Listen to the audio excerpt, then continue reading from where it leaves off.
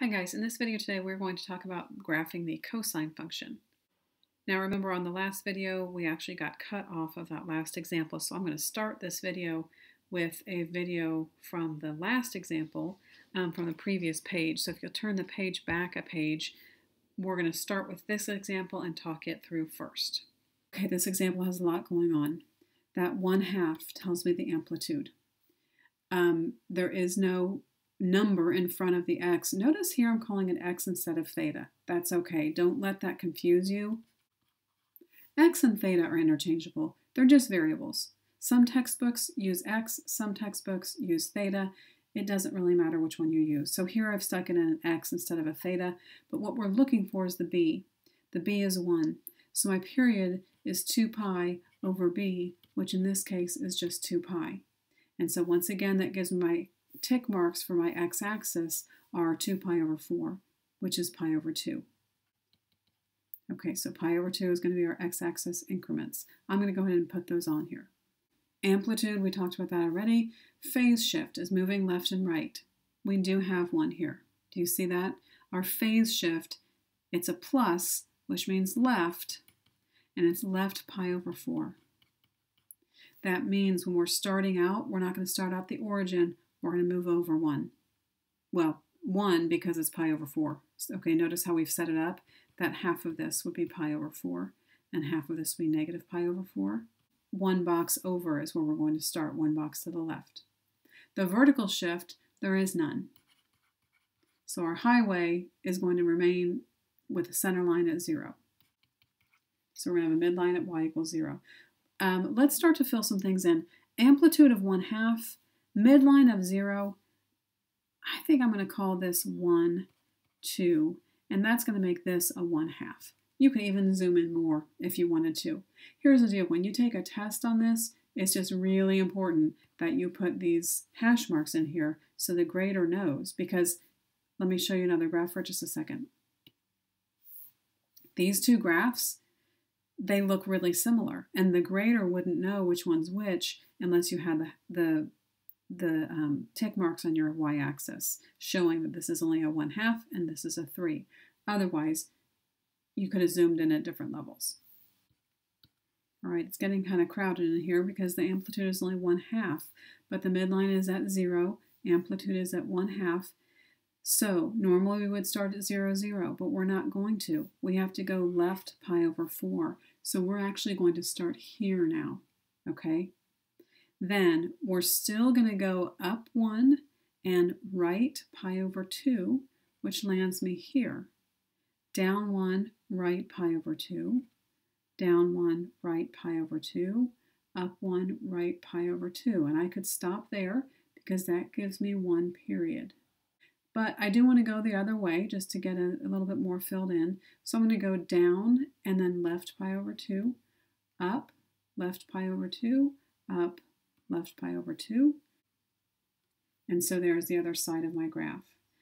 Look how similar that looks to all the other graphs we've done. You would really just have to pay attention to see it's not starting at the 0, 0. Usually we start here, but we didn't. We moved everything over a pi over 4 block and moved a whole graph over.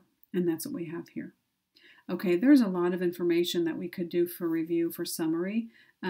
These 4 terms are important, and how we find the x-axis is important, how we find the y-axis is important, how we find the midline is important. All of that is important information that you might want to write down.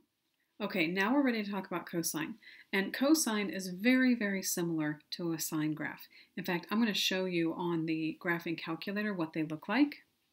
So here's my graphing calculator. The sine wave, we know, starts at the middle and goes up. So the sine wave is this blue one. The cosine graph is a little bit different. If you can see, it has the same amplitude, and it actually has the same period, like the same length to it.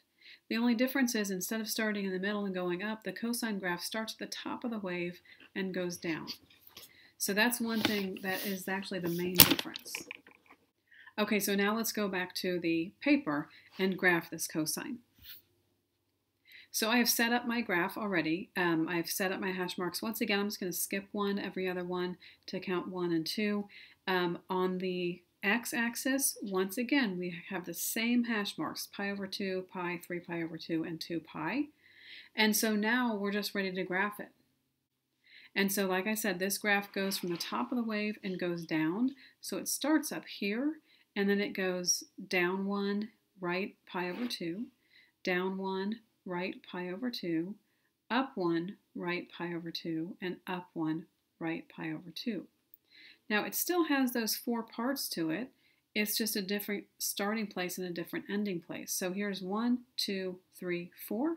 There's the 4 pieces. It looks a little bit different, kind of like a U with these bumps on the end. But if we continue it on, it will look very similar to a sine graph. So let's go to the left side. And again, we're going to go down 1, right pi over 2, down 1, right pi over 2, up 1, right pi over 2, up 1, right pi over 2. And so once again, we have the other side. It's kind of like a U, but when we look at it all together, it looks very similar to the sine wave, just starting at the top and going down from there. Okay, this graph at the bottom, I don't think we really need to fill in this graph. Similarities with the sine graph has the same amplitude, the same period. It also has the same transformation rules, and we're going to go over those on the next page. The difference is the cosine starts at the top and goes down, whereas the sine starts in the middle and goes up. One thing we might do at the top again, think about that sine wave. Remember, the sine wave starts at the middle and goes up. And so it's going to go like this. And so if we go on the left-hand side again, we're going to continue that wave. This green one is the sine wave. The blue one is the cosine wave. All right, let's go ahead and turn the page and look at the transformations. Same transformations. This information is the same exact information we wrote down on the other side. The only difference is it's a cosine. That means that has a different starting place. But we still have the amplitude in the front. We still do the we still do the 2 pi over b for the horizontal stretch, which is our x-axis.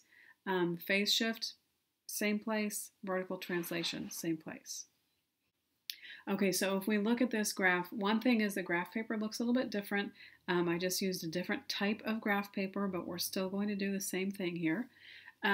Looking at the equation, the period is always 2 pi over b, which in this case is just 2 pi. And that helps us set up our x-axis. So our x-axis, we're going to take that 2 pi and divide by 4, which is going to give us a pi over 2. So when we set these up on our x-axis, we're going to count by pi over 2's. So I'm going to set up my x-axis. My amplitude is 2. That's the number in the front. The phase shift is left pi, because that plus pi tells me I need to move over 1. And then minus 3 is a vertical shift.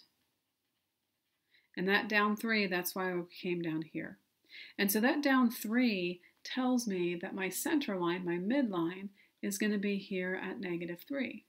The amplitude says from that point, my highway is going to be 2 units above and 2 units below.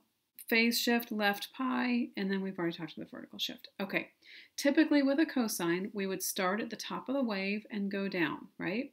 We are still going to do that, but we have to start over left pi. So that means we have to start way over here, left pi units.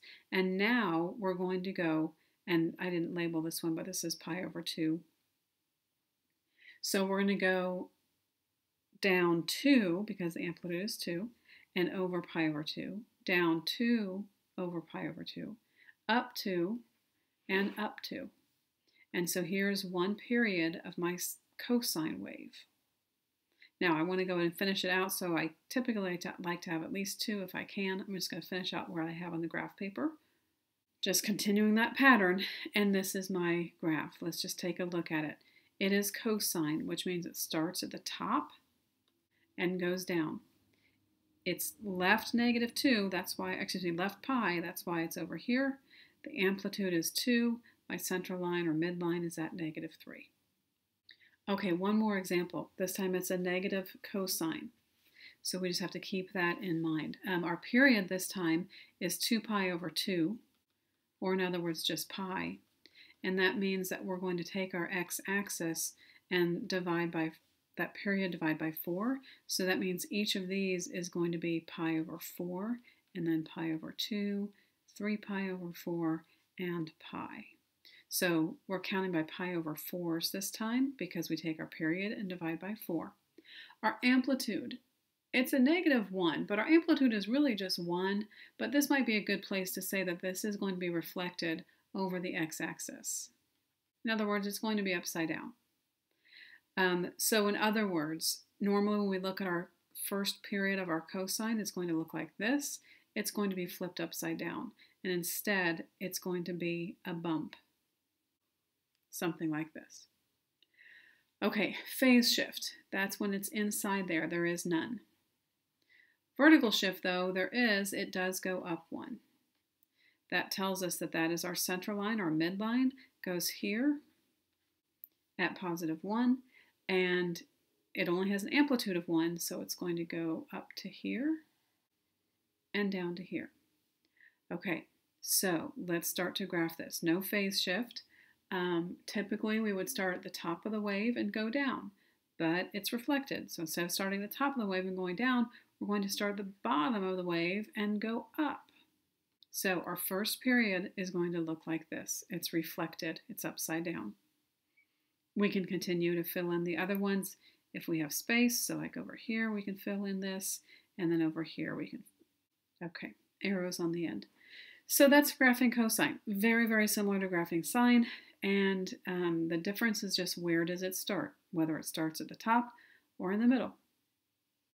If you want to see these on the graph, I have put them on the graph also, just so we can see on our graphing calculators what they look like. Okay, so the blue and the red are the cosine and sine functions. The blue one being the sine, the red being the cosine.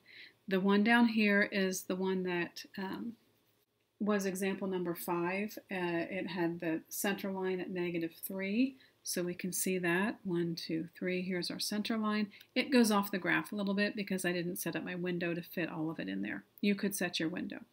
The pink line at the top is the 6th one, example number 6. It looks a lot skinnier, if you want to say, than the one we did on the paper, but that's just because our units are different. Remember I said it's really important to label those the graph paper with your units. So number 6, this pink one, it has the same amplitude, but the period is much shorter. So it's just as tall as these other ones, but it is much skinnier. It's half as fat as these guys are, and that's because that cosine of 2x, that b in there, that 2x, made it half as wide.